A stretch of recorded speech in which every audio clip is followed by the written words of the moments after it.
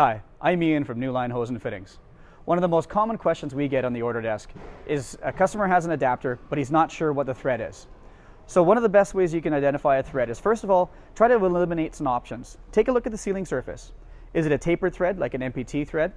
Does it have an O-ring, like an ORB? Or does it have a flare, like a GIC or some metric fittings? That way you can, first of all, eliminate some of the options.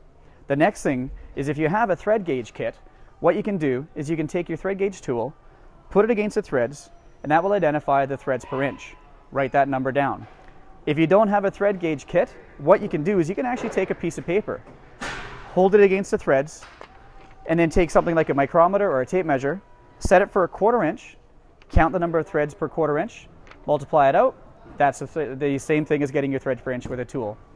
The next thing you need to do is measure the diameter of the threads. Take your micrometer or your tape measure, measure the outside of the threads, write that information down. What you can do is you can go to the back of our catalog, go to our website, you can identify the threads. If you don't have that information handy, give us a call at 1-800-661-HOSE, or you can email me at ifolds@new-line.com.